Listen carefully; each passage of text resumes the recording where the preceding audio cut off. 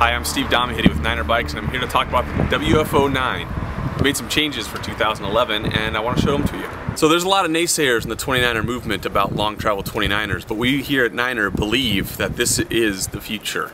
The 29-inch wheels already give you a huge stability advantage, and the longer travel just makes it that much more fun to do extreme riding. The bike as it was stays pretty intact. It's still 140 millimeters of travel, which is about 5.5 inches. This is a long travel, all mountain, all purpose, pretty fun bike. The big news for 2011 is that RockShox is committed to a longer travel fork. So we now have a Reba with a 20 mil through axle front fork at 140 millimeters to match the rear suspension almost exactly. For 2011, we've also changed the head tube to have an inset style design instead of the previous integrated design. The new inset design does allow for a little bit more choices in headsets, including the Chris King inset headset. One of the other changes we've made due to some feedback that we've received is that we've slackened the head tube angle by a degree. So the new WFO 9 has a 69-degree head tube angle with a 140 millimeter travel fork.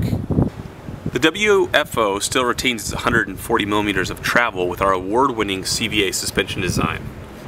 One of the best things about CVA is that it functions in all three chain rings and has no kickback to the suspension in any of those rings. The way that CVA works though is that the chain, which is in between the two pivots, is actually forcing the linkage to try to move apart. But this brace in the rear triangle keeps that from happening, so all of the chain torque goes directly to rear wheel movement. The options for the WFO are pretty huge. We have options in rear shock. You can get the RP23 with the large volume air can. You can get a DHX Air. We're also working on a Monarch from RockShox that is a great rear shock for this bike, so that's exciting new product. The WFO remains Hammerschmidt compatible with the ISCG tabs on the bottom, and it remains compatible with a lot of different dropout configurations.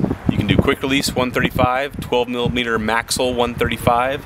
We're also working on a 142 option, the X12 142 standard, and you can go to 150 12 millimeter through axle on the WFO as well.